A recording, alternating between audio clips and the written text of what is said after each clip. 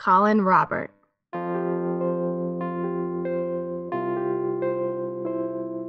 So Collin was chubby. He weighed 8 pounds, 2 ounces. He had a nose just like my husband and my son. And he had long toes like me. And he was beautiful and chubby.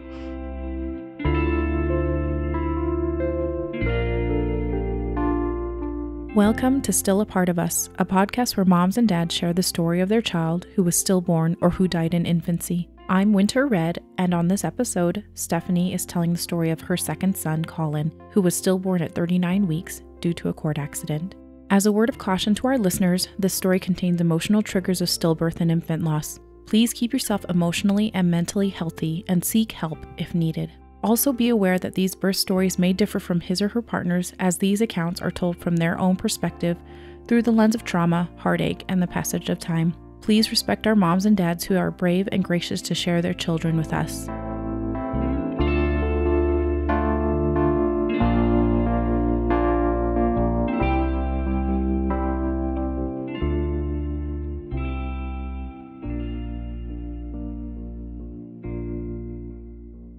Stephanie, thank you so much for being here with us today. Can you tell me a little bit about yourself and what you do on a day-to-day basis now, and then also maybe at the time of Collin's birth? Okay, so I am a 33-year-old mom. So I have a 2-year-old. So I spend a lot of my time juggling work and chasing after him and, coming up with play dates and fun things to do with him. I also try to go to the gym, and I do like to drink wine with my friends and shop a little bit. I don't have much free time. I am sure. Yeah, with all of that. So you work full time as well? Yes. Oh, Yep. Man. Yeah, that is a lot of juggling. Oh, yeah. And where can you, as a little bit of context, can you tell us where you guys are living currently? And was it the same place that when you had Collin? Yeah, so I've lived in Rhode Island my whole life. We bought a house in Cumberland, Rhode Island, probably about 4 years ago. So we live there. Yeah. Do you like that area? Yeah, I never left Rhode Island. It has, Providence with the, city, and we're near the beaches and we're near Boston. So it's a good little spot. We live in kind of the suburbs right now in Cumberland. And my family lives close. So that's kind of another reason why we stayed in the area. Yeah. And who's in your family right now? So you mentioned your son and your husband as well.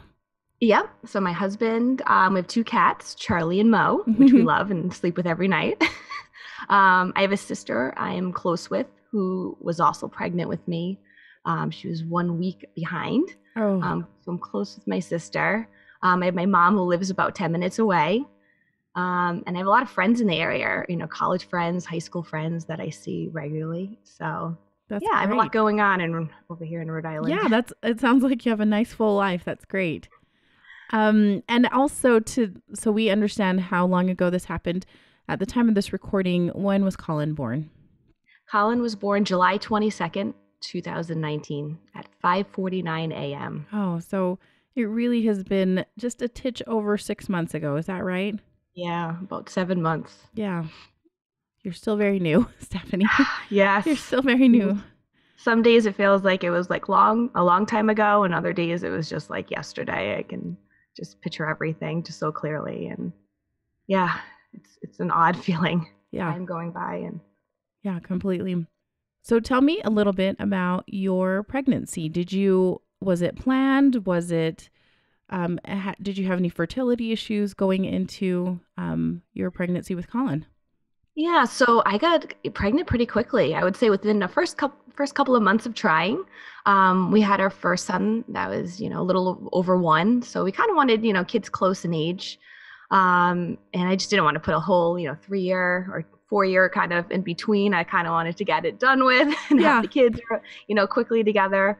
We tried and we got pregnant pretty quickly. And I remember wrapping up the pregnancy test, and I had it on the counter for Sam when he came home from work to show him, and he was shocked. He thought it was was he? It would take a little longer. Yeah, not so much, I guess. But we were excited and nervous, anxious, but excited. We're gonna, have another baby.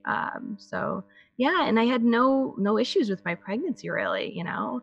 My doctor told me I was boring every time I went for a visit, like jokingly, like, "Oh, Yeah. you're boring." I felt fine. I was sick, a couple of times with some morning sickness, but yeah, it was great. I mean, I had a good pregnancy. Oh man, you can't beat that, Yeah. right? Yeah, it wasn't bad. You guys are planning on having, it sounds like family and kids has always been in your picture. You guys always have wanted to have kids and a big family, or just, I think we always wanted like two kids. Mm-hmm. But definitely I always wanted to be a mom. I couldn't imagine just what would I do with my life if I wasn't a mom, you know? But coloring and playing and singing, and reading books before bed. Like I just wanted to do that with my life. So definitely. I definitely wanted to be a mom and I loved it. I had my, Ben, my first son, and it was just awesome, nurturing him and holding him and raising him and teaching him. And I just had to do it all over. Yeah, that's great. And also, so with Ben, did you guys have any issues with him, or was he No. great? Also, pregnancy was good, birth was good. Yeah, Ben was great. So his pregnancy, I would say I worked out a lot more. I had more time because Right, I right. was my first pregnancy. So I worked out, I ate healthy. I was, I only gained like 30 pounds and, I felt like, oh, this isn't that bad, So my pregnancy with him was great. His delivery was totally normal. I had a vaginal delivery with him and there was no complications except for being in labor for a Yeah. long time, your Yeah. first time around.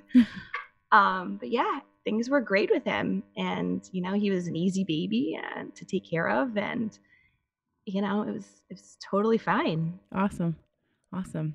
So tell me a little bit about when you found out that Collin didn't have a heartbeat. Um, so I was 39 weeks pregnant.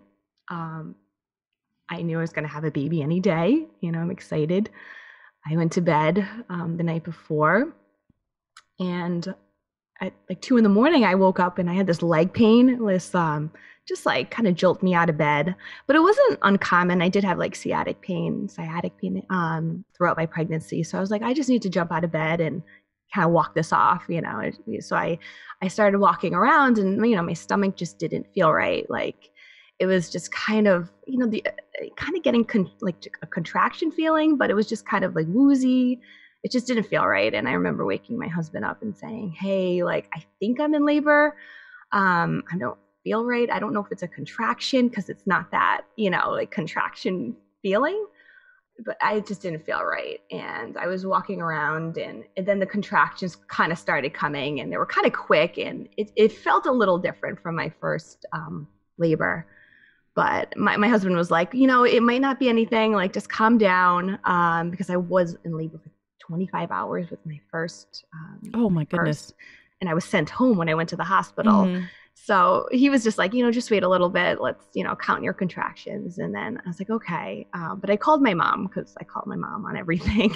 So I called her because the plan was she was supposed to come to the house to watch my son if I went in labor in the middle of the night. Yeah. And she was like, well, call me back when it's serious and that I should come over. So I laid down and I was like, you know what, these contractions, they just feel like they're getting fast or they're like just something just didn't feel right. So I just thought I was in labor and it was moving quicker. So I called my mom kind of 10, 15 minutes later, I'd say, and said, come over. I just want to go to the hospital. So she came over pretty quickly. We, packed up our stuff. We had our hospital bag. I wrote my to-do list to take care of my son. My cat ran out outside at 2 in the morning. I had to get my cat back in and get my son's daycare clothes together. So I ran downstairs to get my son's daycare clothes out of the dryer. And we kind of just went. And I remember being excited and nervous, like, this is it, I'm in labor. My contractions when we left the house were pretty quick. They were close together. They weren't extremely painful, but I knew there were contractions. Mm-hmm. So it was like, this is a good time to go. Let's go. So we got there pretty quickly. I live about 10 minutes away from the hospital, 15 minutes. So I would say from when it started to when we got to the hospital was pretty quick. And we walked in and my husband put me in a wheelchair because I was like, get me in. Like, Yeah. I'm loud to begin with, but definitely in labor, I'm loud. So he put me in a wheelchair and I was like, someone see me, like I'm in labor, So they wheeled me into the triage, I think they call it, the emergency room at Women and Infants Hospital in Providence. And they wheeled me in, and my husband stayed outside in the waiting room because they kind of like take you first, and the husband waits, and they kind of ask you some questions like, are you safe at home? They ask you those questions before, so they like to separate you from your husband. So I was just laying there, I'm in labor, and they checked me out, and I had a feeling, I don't know if they told me, so things are a little blurry to me. I don't know if they told me or if I knew. I knew I was probably like 6-7 centimeters. Like I was progressing. I was getting there, and I was just in pain. I remember just being like kind of snipping with the nurse because I was just in pain. And she was young. She was about 24 years old, the nurse, and she was trying to put a Doppler on my stomach to check. And she was just like, I can't find it, like just kind of casually. I was like, well, just keep looking, like the baby probably moved, like just find it. Like I wasn't even that concerned when she was kind of struggling at first. I just thought maybe she didn't know what she was doing, or the baby's moving because he was very active, Collin. He did move around a lot, and I thought, it's fine. And then she, a couple of minutes went by and she still couldn't find it. And she was talking about having to put me in for an ultrasound to check. And I'm like, what? I'm like, can you get my husband in the room? I remember saying. So he comes in and I'm like, Sam, we can't find the heartbeat. Like, and he was like, well, we'll find it. Like, and we were just thought they were struggling finding it. So they gave us an ultrasound and then there still wasn't a heartbeat. And then we're like, well, what does that mean? And then there was a nurse that she kept trying to flag down like the main doctor on call. And it just seemed to be a busy night. And so this person seems to come in the room with kind of authority, like I'm the doctor, walks in the room. And I'm like, okay, like what's going on? Like, tell me. And just this flat, calm, I'm sorry. Like, you're sorry? Why are you sorry? What? What does that mean? You're sorry you can't find the heartbeat? Like, what are you talking about? I'm sorry. She goes, I'm sorry, we can't find the heartbeat. And I'm like, well, what does that mean? What does that mean? You can't find the heartbeat. Like, what does it mean, though? And then it doesn't sink in until like a minute or two. And you're like, there's no heartbeat. My baby's not alive because you can't live without a heartbeat. It just slowly like processes, and you still are like, I don't believe this though, yeah.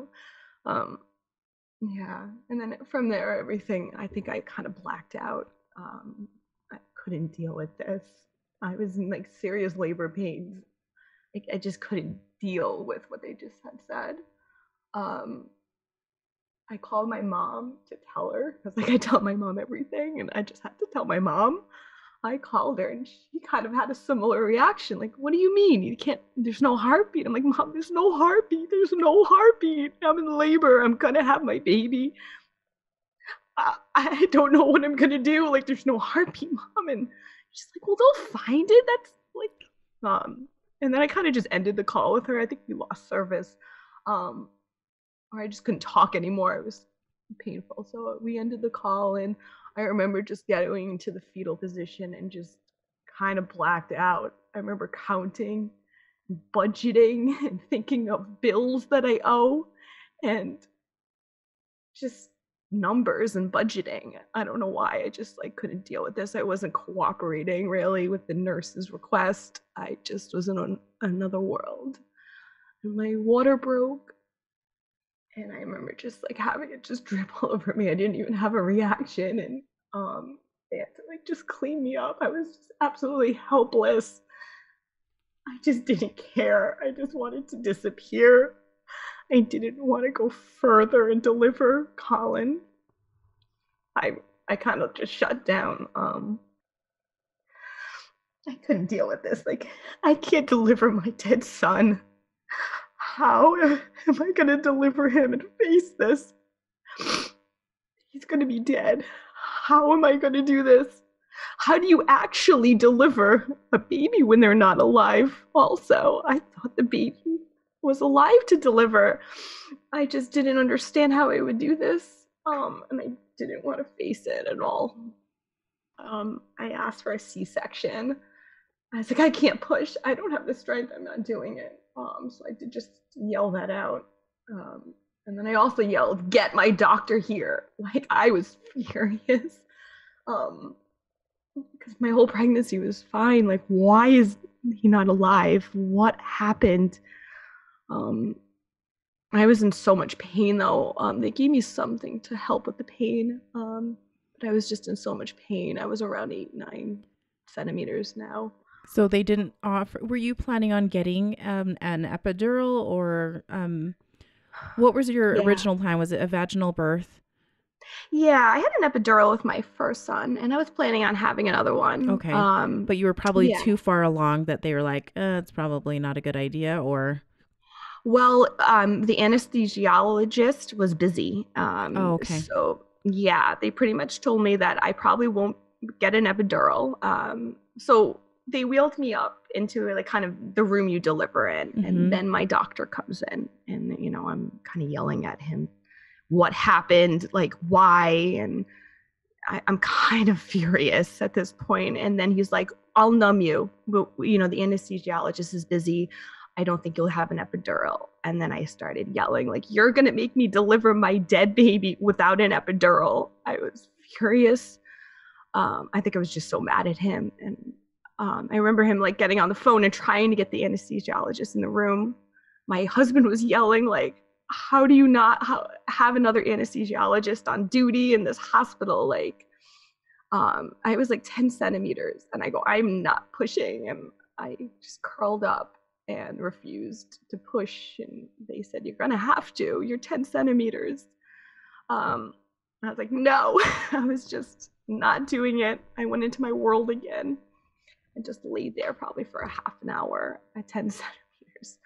What time of the day was this by now? This was like early morning now. So he was delivered at 5:49.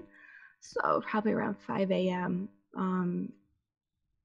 Yeah, I just refused. I'm like, you're not going to numb me. Like, I don't want to do this. I just shut down. I was like, I'm not doing this. I don't want to face this at all. And so finally the anesthesiologist comes in the room after, felt like forever, and said, okay, I'm here. Like, she was rushing around and she gave me the epidural. This is a blur. I don't even remember getting the epidural. But I pushed just a couple of times and he came out. I didn't see him come out. My husband did. And they were struggling. The umbilical cord was wrapped around his neck very tight. And the doctor's struggling to, get his fingers to cut it.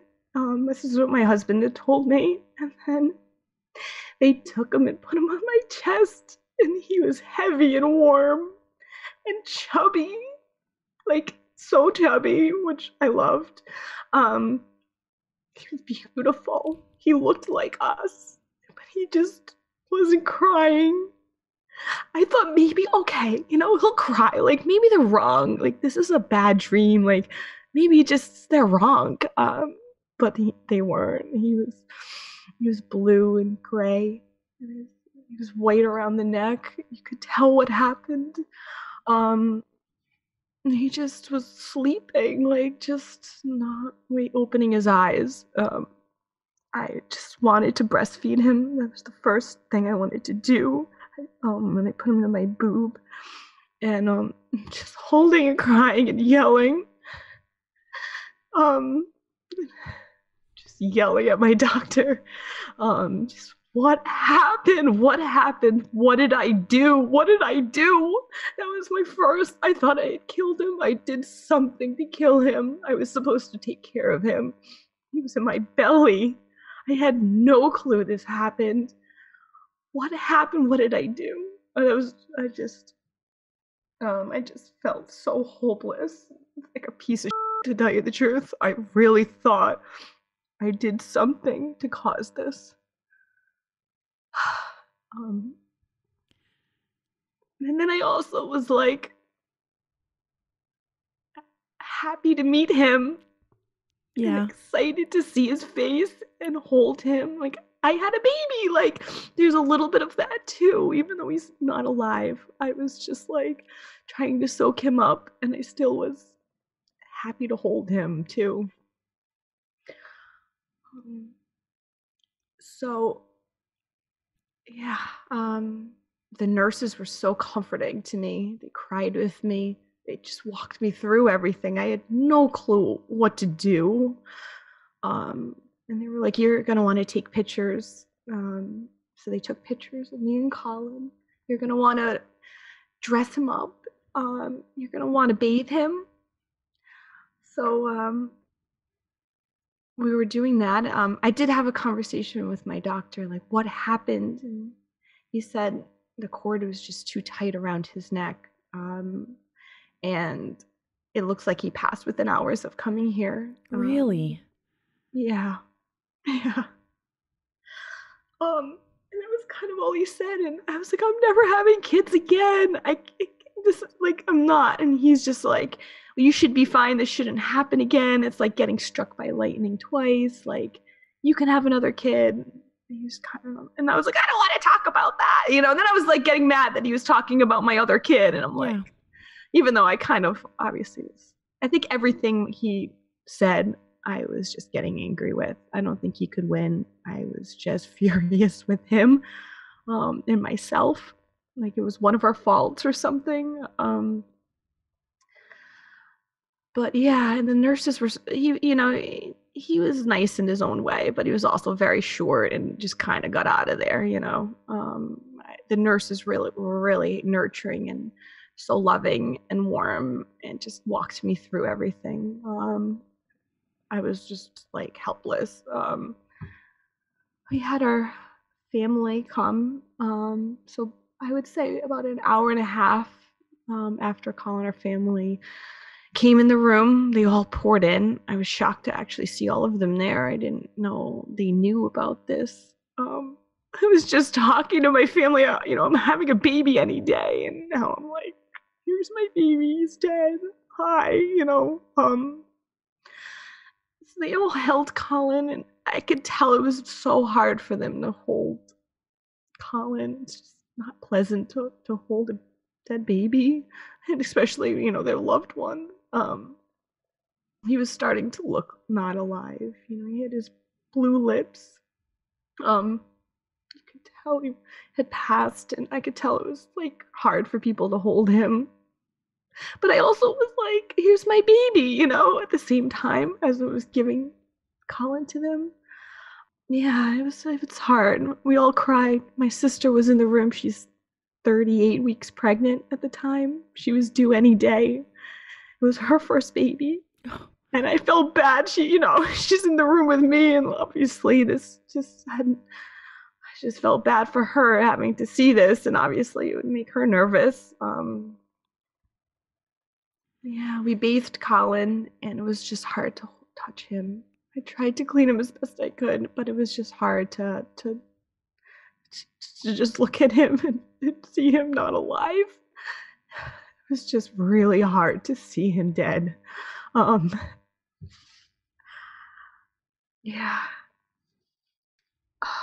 I just was I just was so low. I didn't sink in. Like it was just a blur, a bad dream. I wish I soaked in more of him and studied him more and held him more.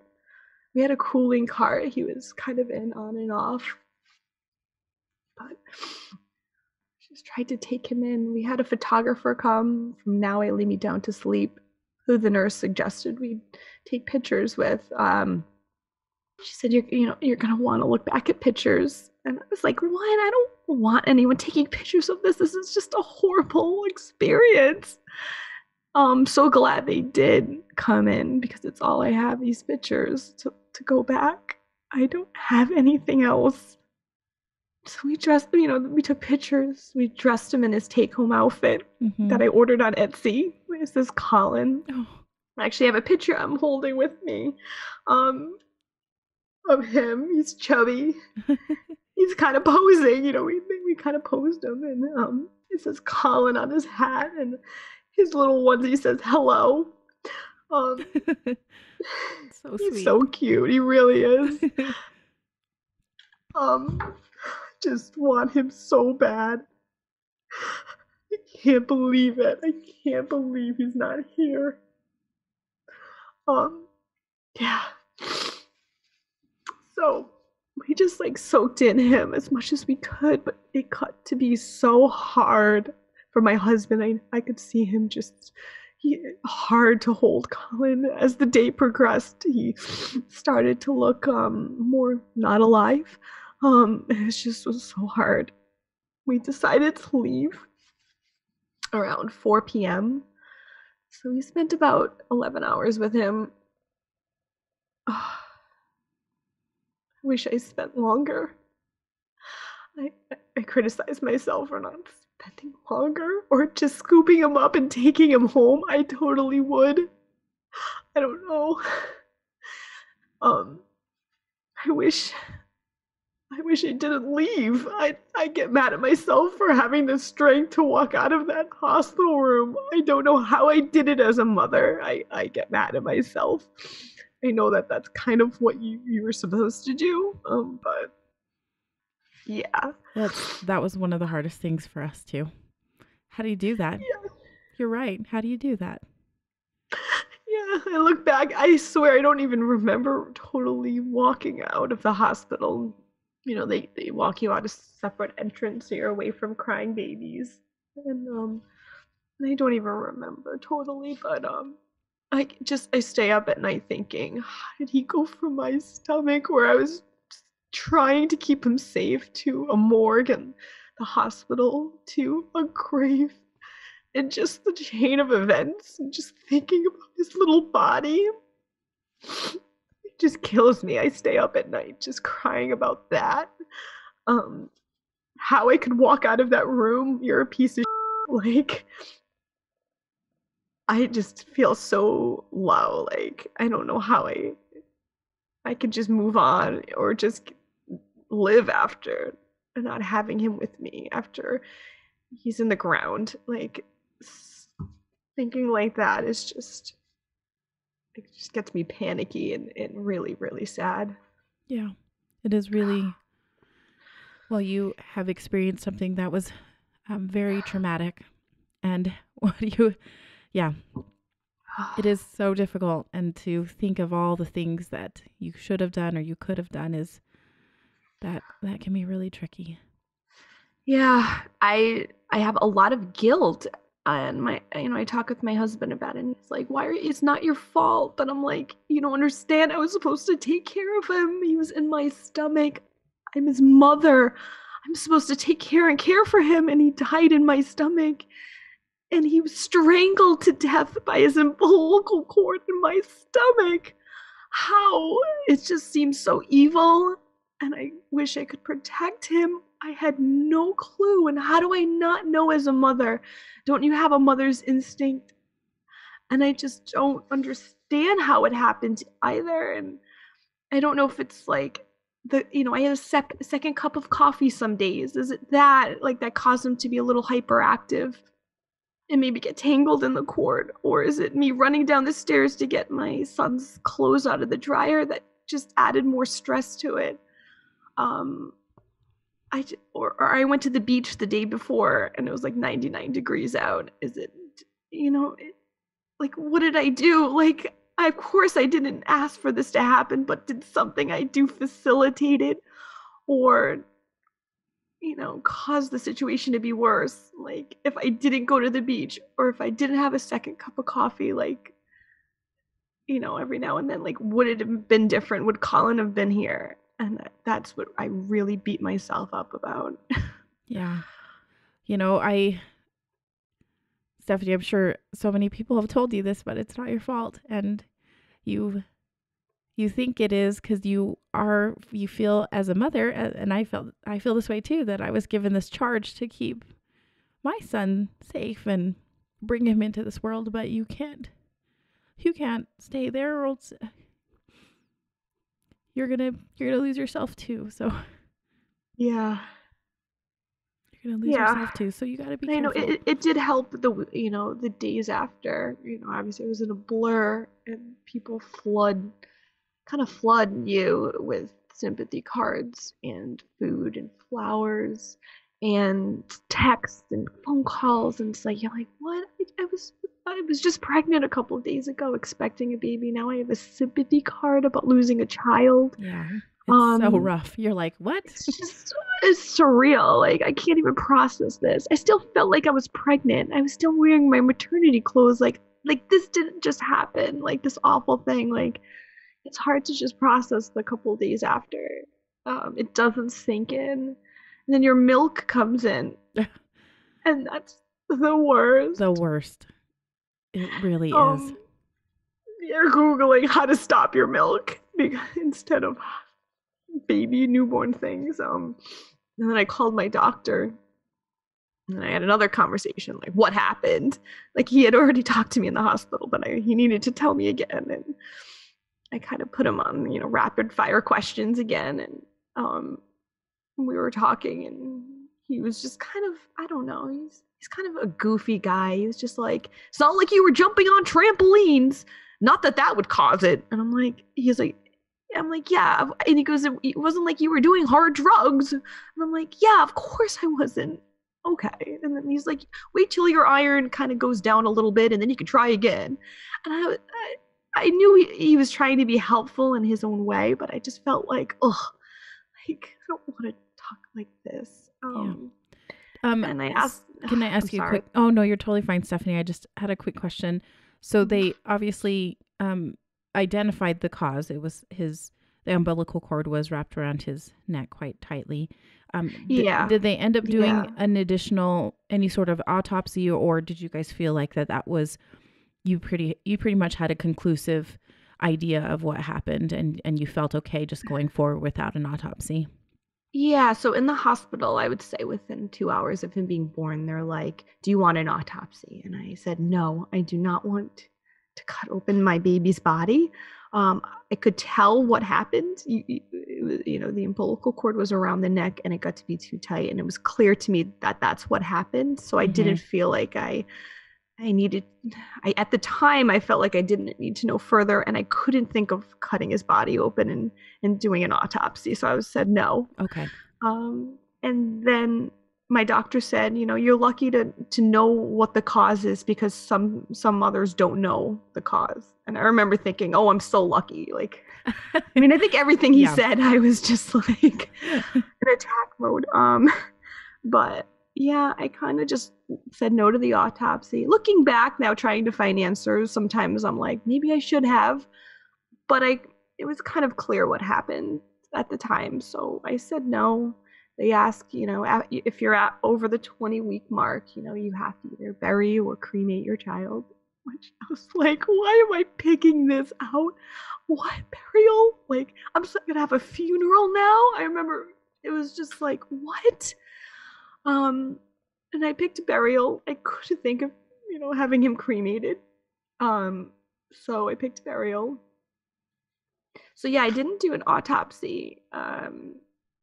And then, obviously in the weeks that followed, I went on, a Google mission. Like I knew it was called, a nuchal cord, a tight nuchal cord. So I was, what is a nuchal cord? And I'm Googling and trying to figure out the umbilical cord, and I'm reading all this stuff, and I'm trying to, be a doctor overnight.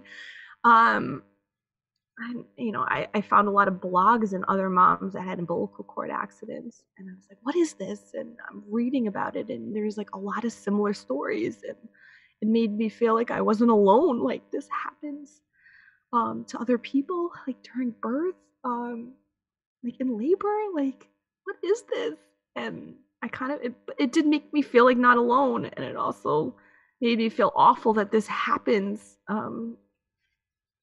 I remember in the hospital after I had Collin, my mom was in the room, and I told her, like, call my boss to tell him, because it was a Monday, and I do get a lot of calls on my cell phone from clients and people I work with. So I wanted her to tell him, like, I had the baby because I was kind of due any day, and what happened kind of.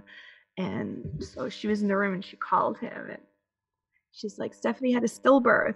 And I yelled at her. I'm like, this isn't a stillbirth. What are you talking about, Mom? What do you, this is not a stillbirth. Like, what is that? And then I remember thinking, what is a stillbirth exactly? I've heard the term, I've read about it, but I just kind of breezed over it. Like, that doesn't happen. That's like 1800s. Like you think of miscarriage, that's a concern, but you don't hear anything about stillbirth. So I was kind of angry with her. Like, you just summed this whole thing up to stillbirth. Like, this is not what I told her. This is not that. And she's like, it is a stillbirth. And I don't know. I just sat there, thought like, I don't know, that there was a term that what happened. I still don't love the stillbirth term. Nope, it's not great. Yeah. It's pretty crummy, in fact. Yeah, I guess, it's what happened. I don't want to be part of this club or have this happen to me, but it did. And yeah.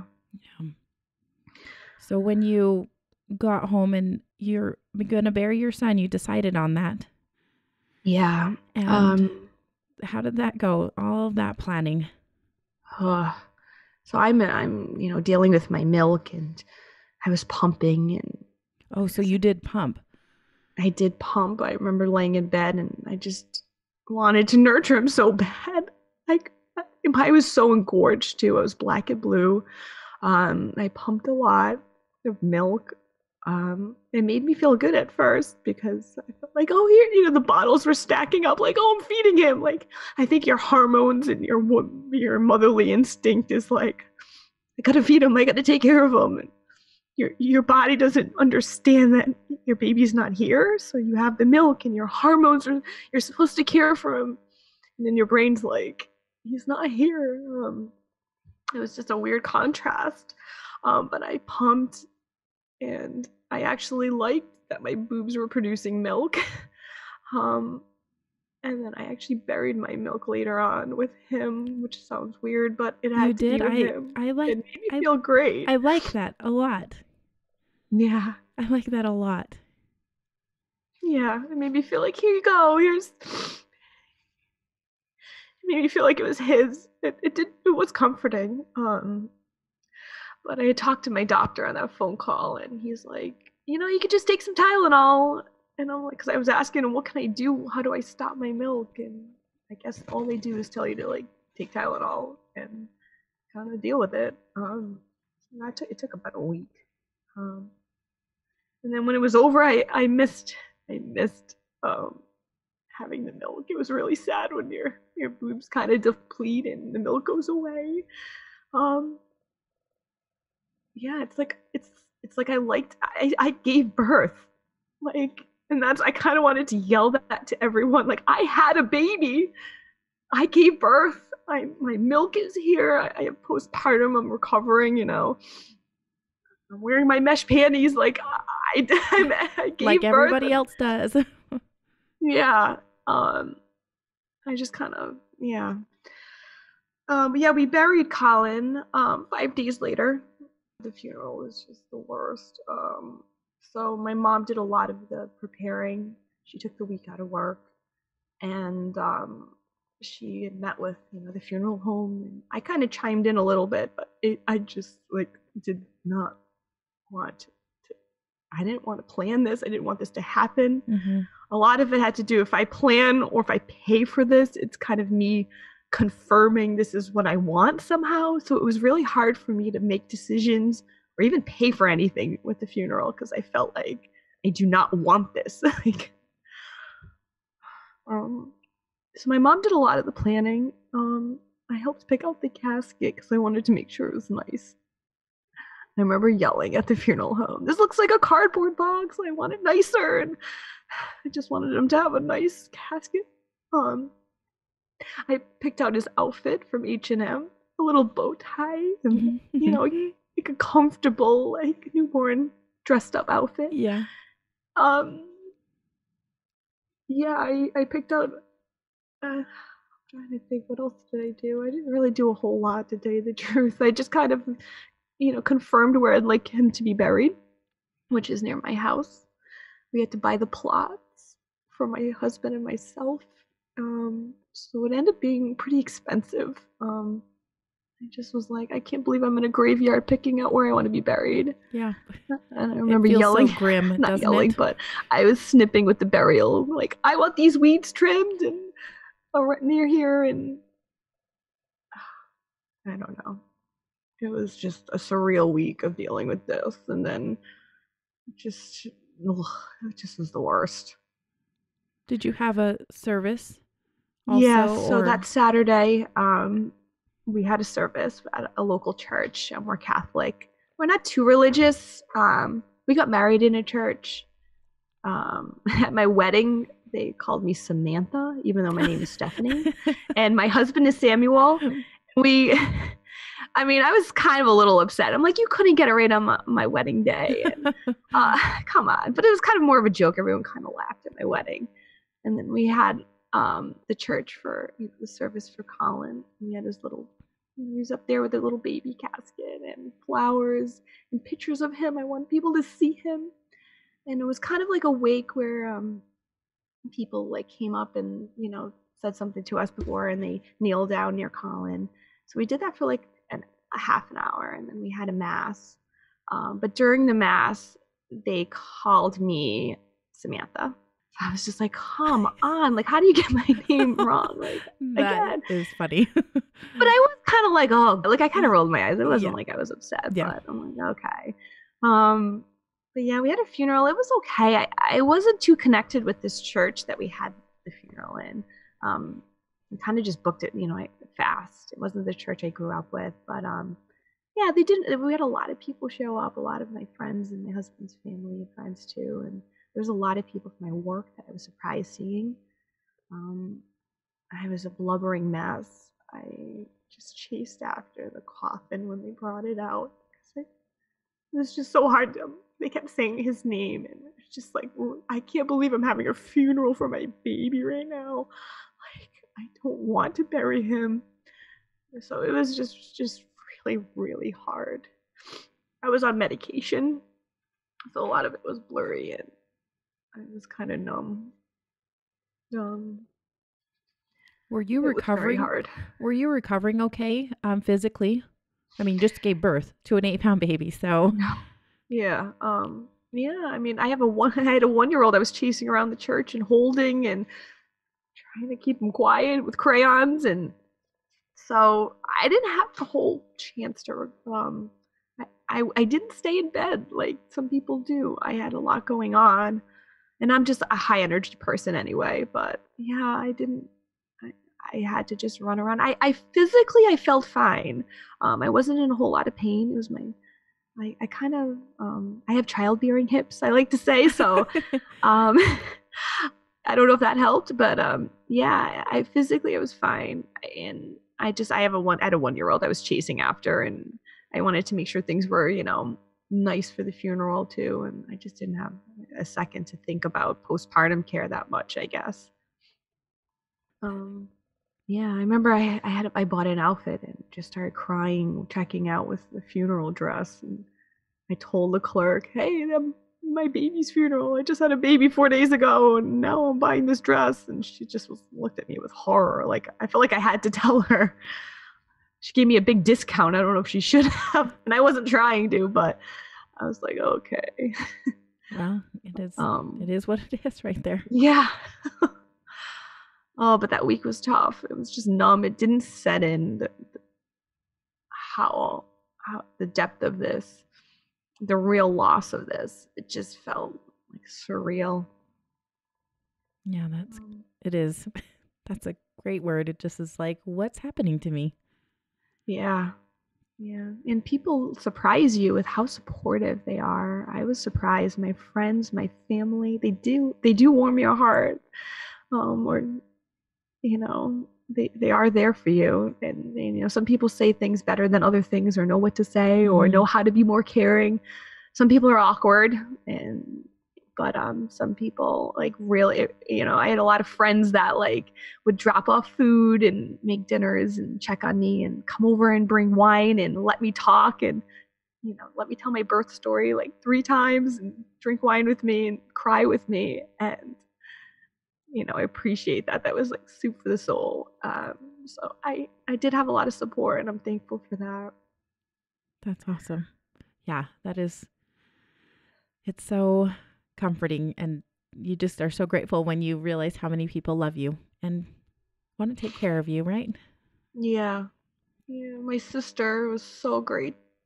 She's like coming over and stocking my fridge and she's due any day. And she ended up delivering a week after Collin. Um, and I went to the hospital, the same hospital, and saw her. I had to. Like, I was like, this is going to be hard, but like, I need to be there with my younger sisters, a mom. I want to see her. I want to see my nephew, Yeah. Milo. Oh, that's such a cute name. He's so cute. He looks like a little Italian meatball. And it's beautiful. Like people are saying to me, like, it must be so hard, but that is not the hardest part, and it's actually really nice to see him grow and kind of the same age Collin would be, and um, and I view him differently. Like he's not my son, Yeah. but it's nice. It's a nice, like, beautiful distraction too at times. Yeah. It hurts, but it's nice though. So yeah. Did you hold him? Did you hold Yeah, I Milo? did. I was still in shock a week later. I still like it was just like I was numb, like I was in like another world. Like I went to the hospital and I held him. I brought donuts and coffee, iced coffees, and I was happy for her. And Yeah. the nurse that was with me crying actually delivered my sister's baby. Really? And yeah. And she was asking my sister how I was doing, and yeah, she was, and the nurse that had came in when it told me, I'm sorry, there's no heartbeat. My sister, she had a distinct look to her. She had like a fun mohawk, a cool, like, shorter hairstyle. Uh-huh.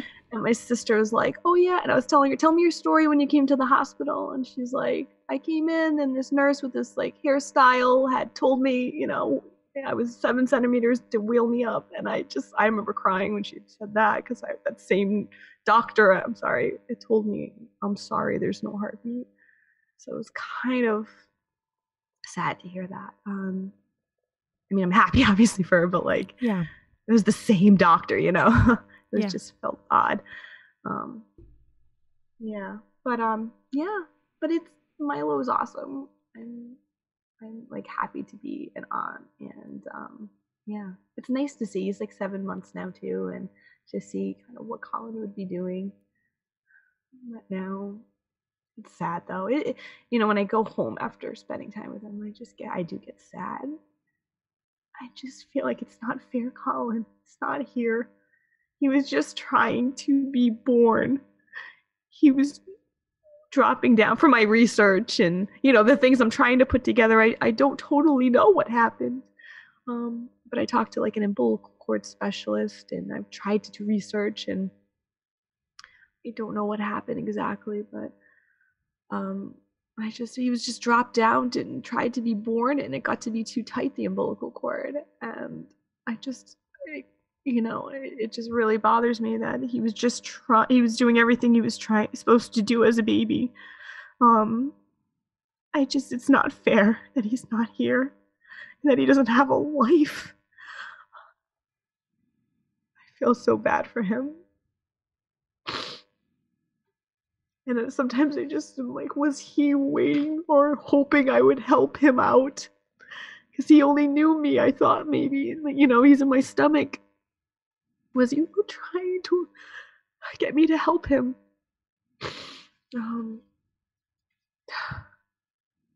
Yeah. I am so sorry, Stephanie. Thanks. It really just sucks. It does. It's funny that you said that because I tell people like that's probably the only thing you could say. Yeah. When you go through this, like there's no really perfect thing to say except for this sucks. Yeah. Yeah. I'm sorry and it sucks. It does. And there's nothing we can do. Yeah. Except for maybe tell your story so other moms know and feel comfort, hopefully. Yeah, I feel close to him telling him my story, so it's nice Good. to talk about his birth. It's horrible, in one way, but in another way, it's all I have with Collin, and Yeah. it is Collin. So I do like talking about my birth. I see a therapist every week, which is so helpful, and she's amazing. And I talk about Collin like every week for an hour, his birth, everything about Collin, Good. and it's nice actually. It's You f- helpful. yeah. You feel closer to him, so that's good. Yeah. Yep. Well, Stephanie, I appreciate you telling Colin's story. It was beautiful, and I'm sorry it was so traumatic. And I mean, it's just awful. It's just awful. Yeah. Is there It, anything else you want to tell us about Colin or you want to remember about him? so Collin, I always blamed, I was hungry this whole pregnancy and I didn't move. Like, I'd be chasing around Ben. I like to just sit down. I'm like, I gotta rest. Collin wants to rest, or Collin's hungry. And I would eat Chipotle and egg sandwiches and snacks. I just was so hungry. So we ate a lot. And I feel like that was our bonding time, was eating, because we were hungry. We read the going to bed book every night, with Ben and Collin in my stomach. And I guess that was our only family time, I think, that we had with Collin. So that book is very important to us. I didn't know that that would be it, but it was. So that book, the going to bed book, is important to us. But yeah, That- so Collin was our baby. He looked just like us. He was our child. It wasn't a pregnancy that just didn't work out. I heard someone refer to it as that, and he was a baby. Um, he's our son. So yeah, it was just nice saying that. yeah, he is your son. And Yeah, I also want to ask you about how Colin got his name. How did you guys choose that name? I love the name Collin. My first thought is Benjamin. And then I thought, if I have another one, I like Cora for a girl, and I love Collin. It's strong, Yeah. it's cute, it's short and sweet. I mean, we're not really Irish, but I just loved it, Collin, and it just flowed. So it just had to be Collin, and my husband liked it too. We tossed around some other names, but Collin was just kind of what we were getting, kind of going back to. Awesome. When it feels right for both of you, that's also a miracle in its sense. Because Yeah, trying to decide on a name is tough. yeah, it just flowed. Good, good. And Robert is that a family name or? Yeah, so Sam's father, his name is Robert Bob, and then his grandfather too is a Oh, Robert. So awesome. yeah, so we wanted to do something, family related. But yeah, we liked it. Colin Robert. That's yes, it does flow. Stephanie, thank you so much again for sharing about Colin. This was Yeah, beautiful, and thanks for having I'm so me. glad that you got to talk about your chubby little baby. Yeah, I loved calling him chubby. He didn't look like my first son. My first son was really small at birth, and he was chubby, and he had his own look, and he was his own baby, and I just love that so much. Yay, that's wonderful. Well, thank you again, Stephanie. Thanks. Many thanks to Stephanie for sharing that heart-wrenching story of her sweet son, Collin. That was really, really hard and really, it was good to hear from her. Head on over to our website, stillapartofus.com, where you can find the show notes, including a full transcript of this interview and any resources that were mentioned, where you can sign up for our short and helpful email newsletter, where you can learn more about how you can become a patron and support the work it takes to produce this show for just a few dollars a month, and lastly, where you can find out how to get in touch with us if you want to share your child's story on the show. The show was produced and edited by Winter and Lee Red. Thanks to Josh Woodward for letting us use his song, Flickering Flame. You can find him at joshwoodward.com. Lastly, subscribe to this podcast and share it with a friend that might need it and tell them to subscribe. Why? Because people need to know that even though our babies are no longer with us, they're still a part of us.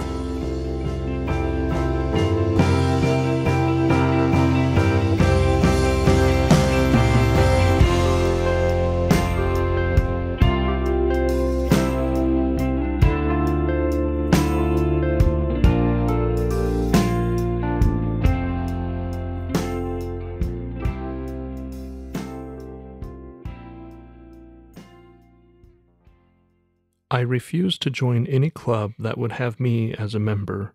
Groucho Marx.